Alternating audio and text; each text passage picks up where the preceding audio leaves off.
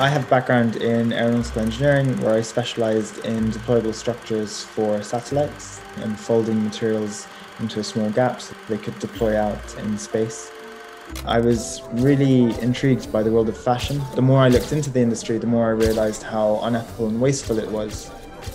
I quickly discovered that the best means of actually tackling that waste is actually to consume less and to actually extend the life and use of our existing garments. Petit Pli is a material technology company that is focused on creating solutions with a human-centric approach. Our first solution is clothes that grow with children, where we've embedded a structure within a garment that grows bidirectionally to custom fit through 7 discrete sizes for children's wear. But we've also looked at other applications, such as an antiviral mask, as well as adult wear and specifically maternity wear.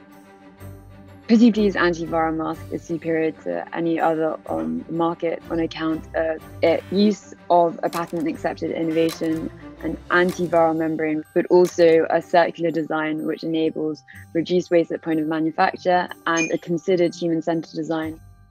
The Sustainable Innovation Fund really came at a perfect time and allowed the team to work towards a new goal that could add value to society.